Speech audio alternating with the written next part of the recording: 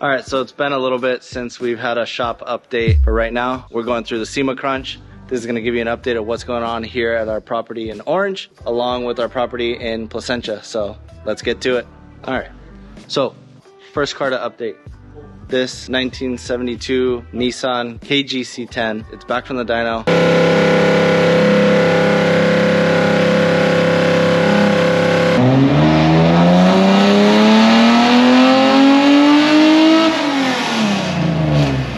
Everything was all good and dandy. Come to find out there is now a lot of oil dripping out of the valve cover, which actually drops onto the exhaust manifold. So we have to now repair that, get a new seal for the valve cover, get the new valve cover on, powder coated and finished. So now this is in limbo. We can't really drive it around. It's aligned and ready to go. The new valve cover should be back from powder coat in the next week or two, but we're not really in a rush for this one.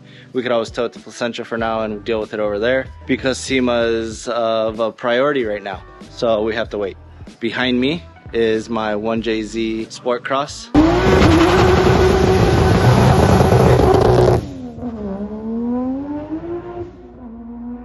For sale, not on sale, for sale. I've spent a lot of time and money building this car for the last few years. It is an extremely reliable drift car and street driver. Full interior, Brit Zeta 3 Cusco seats, one-off TIG welded roll cage by B-Side Fabrication that has been clear coated to show all the beautiful welds. If you're interested, I have a full spec sheet on this car and I do have a price in mind. It's not gonna be cheap, but you can't build this car for the same money. GR Corolla, SEMA crunch. That's one of the problems that we're dealing with right now, is getting all the parts here, fitted, situated, painted, and ready to go for SEMA. This might be blurred out, but just know that it's fully taken apart right now and the whole front end is off of the car. Next up, we have this. This is our 1970 Roadrunner that you guys saw at WeekFest. We won something. Best Domestic at WeekFest Los Angeles in 2023. This was our first debut of this car. Now, I did find a couple little details that we're gonna go ahead and get situated before the car goes up for sale. One of the other things we are gonna be adding that we're not ready for the show, a chin spoiler on the front. So as you can see from the front end of the car, you could actually see the whole front subframe assembly that is where it houses the new suspension and the power steering rack and pinion. We wanted a chin spoiler so that way when you're looking at the car from a distance, you don't see that subframe cradle, you just see this badass body. And this car has just the right amount of sushi thanks to those 3-piece wheels by VR. As you saw behind me, the 1970 Dodge Charger is up there. We got no engines, Ted. Where are they, Ted? Where are they? What the hell? So you guys last saw this on the dyno and just idling, getting ready to be dyno tested.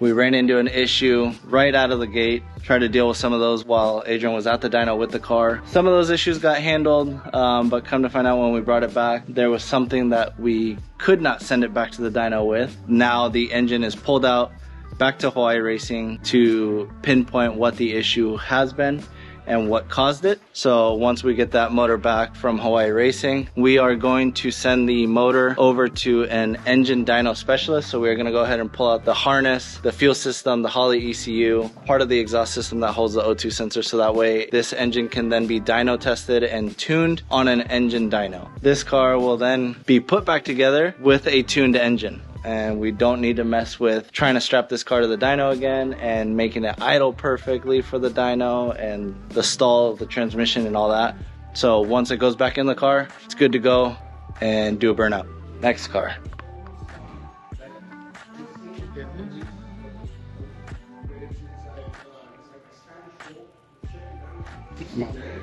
Ferrari 288 GTO project that you see behind me. The last time you guys saw this car, it was actually also in a dyno clip.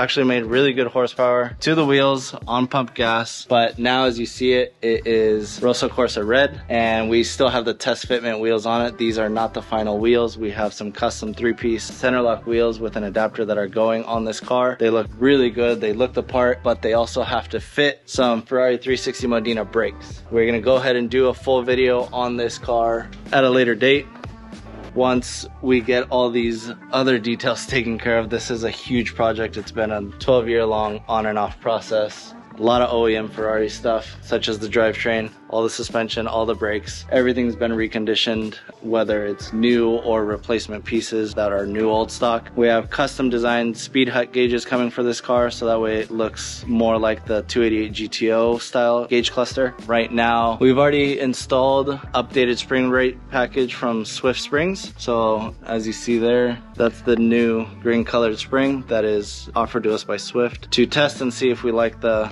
suspension and how this is riding now. Once we get it back on the ground with the interior and everything, we'll go ahead and weigh it and scale it and see what changes we need to make depending on the shock settings that are on the car. Can't show you what's on the other side because that's all part of SEMA shit. So for now, we're gonna go on and head over to Placentia and give you guys an update of the offices and the warehouse layout. One winner later. So this is our new lobby. Definitely have like a lounge couch and a table and some things for the girls to take a break and go hang out there if they want to just walk one of the dogs. The leashes and everything are going to be at that front entrance area. Behind me is actually Lucy's U-channel table, and right here is where a copy machine is going to be. This is going to be Lupe's workstation. You guys may or may not have seen the girls in some of the videos, but every now and then they do pop up. This is a third workstation if we ever do expand and hire another staff member for the office. I am coming! Wait there! Dwight! But in this main one, this is the bullpen. So this giant space is where James, Keaton, Dan, everybody's gonna be. I'm gonna be over here nearest the thermostat because I am a fat hot boy and I'm going to be in control of the thermostat. 72 degrees year round, 70 to 72, depends on the day. Keep it cool in here, keep it comfortable. This is Daryl's office. There are going to be some couches and chairs here, not for him, mainly for the dogs.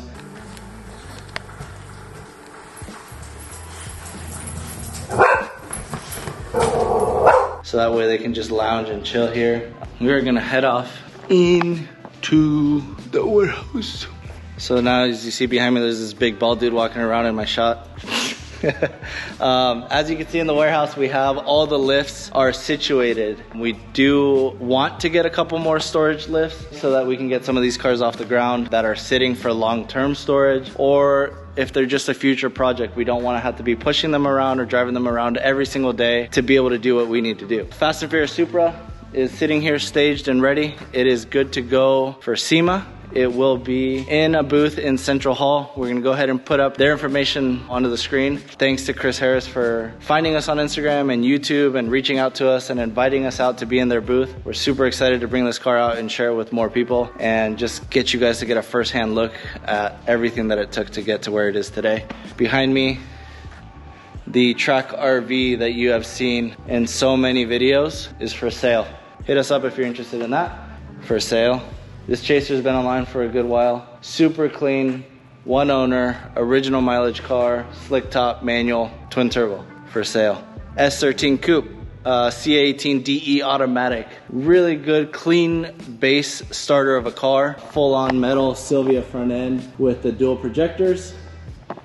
But that car has a fully reupholstered interior that is leather vinyl mix. That car actually runs great. It's super reliable. It's comfortable. You got a 1J swap, a 2J swap, an SR with a manual and all the goodies, and you want to tear into a perfectly clean starter car, that S13 Coupe is your thing. And now we have some organized shelving finally. So our other shop, we had parts literally like these bumpers are on the floor. All this shit you see here would also be on the floor. We're not doing that anymore. Everything is categorized, taped, marked, and essentially we're gonna be coordinating shelving per car Right now we have a lot of F&F stuff. So there's Eclipse stuff. There's still some Supra stuff that we haven't put on the car. And we have all the pieces of the R34 GTT that we have yet to build or yet to get started on because we are still collecting parts. These Fast and Furious cars do not build themselves in 3 months because the parts take longer to get than it does to build the car.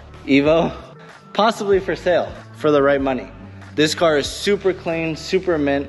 Has a lot of Rally Sport goodies. It has a Rally Sport exhaust, coilovers, the OZ wheels that we are going to refinish and just put some fresh tires on. This car is actually really fun to drive, so this is probably the last one on my list to sell because it's so cool. Right now we're trying to accommodate and make room for more projects. The cars that we have bought and imported, they will all be titled and ready to sell in actually about a week or two. Everything's been processed and completed, so just waiting to receive the paperwork. The 1 Series.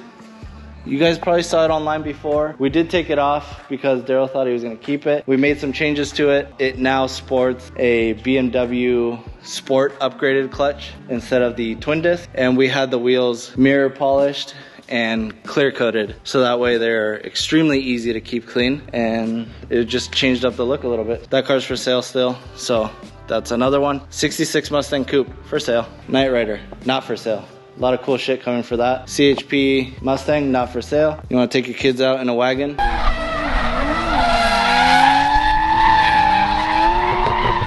Got 3rd row seating, you can have them face backwards. That thing's for sale.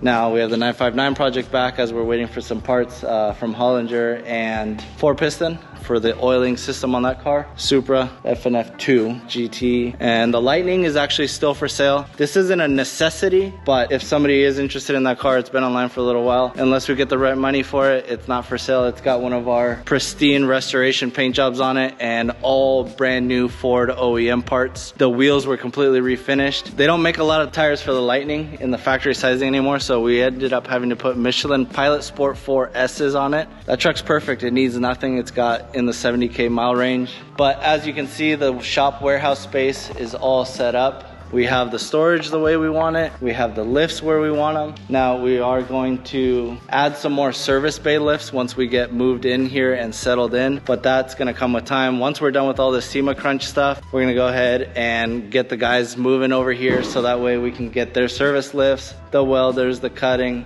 everything we need to do to build these cars that we're still working on.